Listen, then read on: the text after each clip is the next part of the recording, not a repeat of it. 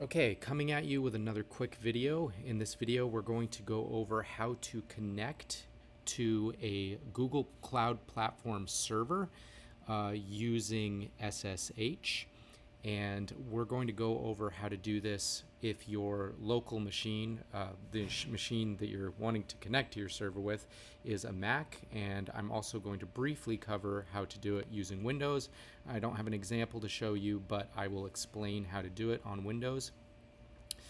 First, I'm going to do it from, you can do this either from a Mac or a Linux machine. So first thing we need to do is on your local machine, the one that you have sitting in front of you, we need to generate an SSH key pair, and I'll show you how to do that right now. So we're going to open up our terminal, and we're going to type in SSH-keygen, and I want to add a command in here, which is going to be -C, and this is going to be the username that you're going to use to log in. So I'm going to type in MacBook. This will be the username you use to log in. You press enter. It's going to ask you where you want to store this file. You press enter. I already have a key for this, so I have to overwrite it, but yours is probably not going to ask you if you want to overwrite it. Press enter, and you're going to have that key generated. If it asks you if you want to have a password, you can safely ignore that and bypass it just by pressing enter twice, because we are not going to be using passwords for this. So now that that's done, let's take a look at what is in our .ssh folder. So we're going to do a cd user directory /.ssh, and now that we're in here, let's list the files. You can see this is probably in all likelihood mostly empty, but these are the two files it just created, the IDED pub file and the private key. So these two, this is the private key, this is the public key.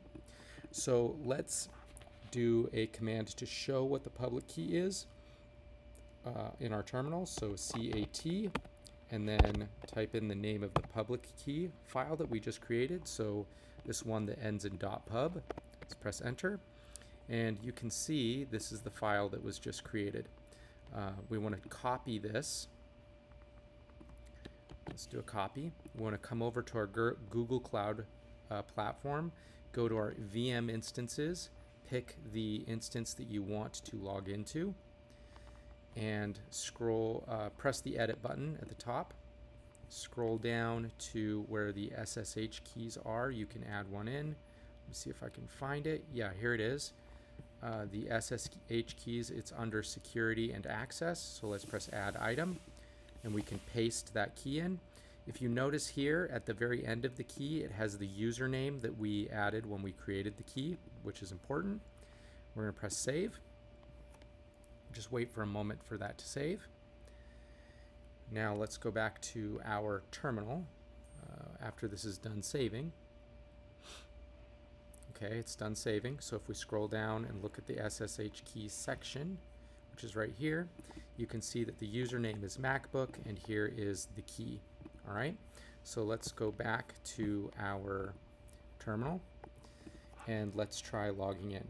So we can do SSH, and then we're going to type -I, and this is going to ask us for our private key file. So our private key file, since we're already in our SSH key directory, we can just type in the name of the private key. This is not the one that ends in .pub. It's just the name of the private key. And the reason that I want to do this is because in some situations, you may have a lot of private keys in here and you don't know which one that you're supposed to be using, or you have one that's specifically for this specific connection. You can just press -I and then pick the key itself, and then you want to type in the username that you gave it, and then also you want to press the @ symbol and find out what the IP address is. This could also be the domain name is also possible. So we'll paste that in there. Now let's press enter, and it created the connection successfully. Now you may let's exit out of this connection. Exit. Or let me just show you something real quick. So we do an ls to see. Let's go back to the home directory. You can see that there's a bunch of different users on this server, and one of the users is MacBook, and that is the user that was created when we created this connection. So when you create a connection, that username is going to create a home directory for that user. So you may not keep all your files in that home directory for that user. It may be in something different, but I just wanted to let you know that when you do define that user using the -c command when we created the key, it is also going to create a new user on your server when you create that connection. So let's exit out of this connection, and let's talk about using this same key with some SFTP client. So let's open up Cyberduck, which is an SFTP client. We've got it open here. We can create a new connection. This is the server that we've got going on. We want to type in the username, and then it's, oops, I forgot to switch the protocol to SFTP. We've got the right IP address. It's on port 22, which is standard. If you're not on port 22, you would probably know that, or somebody should have told you. But standard setup is port 22. And see here, you can select the private key. And right here, it's on our list currently, but you could also choose which one it is. And this is the private key. It's the one that does not end in pub. So we press connect. And you can see here we are connected. I'm in my home MacBook address, but if we wanted to go to the root directory of the server, you could see we have all of our files there. So that's how you connect using the same key pair, both in the terminal and using an SFTP client. Now let's talk about Windows. So on Windows, let's take the scenario where you're on your Windows machine and you want to connect to a Linux server. So you're on Windows. Windows does not really have the ability to create SSH keys. Well, it does, but it's not as user-friendly. So what the industry standard is to use a client called PuTTY. So you go to the PuTTY website on Windows and you download the PuTTY software. And when you download the PuTTY software, it's going to come with two pieces of software. The first one is going to be the PuTTY software itself for connecting in a terminal, and the second one is going to be the key generation software. So I think it's PuTTY Gen. So you open up PuTTY Gen, and then you create an SSH key, but you have to remember to add the username in the comments. Okay, so there's going to be a little section called comment, and that's what you want to use. And then once you've done that, let me see if I can expand this image a little bit. Not in front of a, here we go. Here's an image to look at. So if you look at that, you're going to have the session on your screen, and you want to make sure and type in the IP address or the domain name in there, and then underneath, I think it's auth or connection. Let me see if I can find it.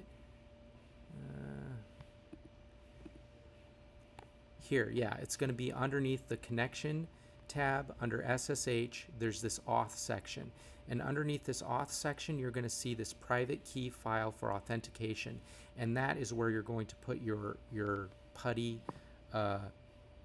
private key that you just generated using the PuTTY KeyGen software. And it's important to note that the private key generated by PuTTY is it's a proprietary version of the key. So there's two different versions. There's the Unix type, which is what we just used creating our keys, and that's an open SSH type. But then the other type is a PuTTY type. And when you're using the PuTTY software, you want to use the PuTTY type, which is, I think it ends in the file extension PPK.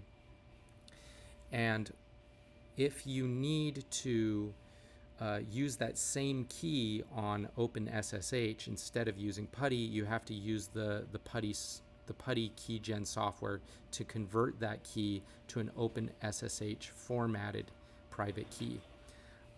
But if you are just using PuTTY on Windows, you don't need to do that. You can just go under Session and then the Auth section, and then add in your private key file for authentication, and make sure and pick the private key, and then you can press open and it should open up that connection.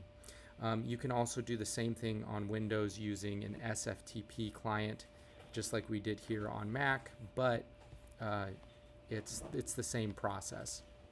So I hope that helps, and we'll talk to you later.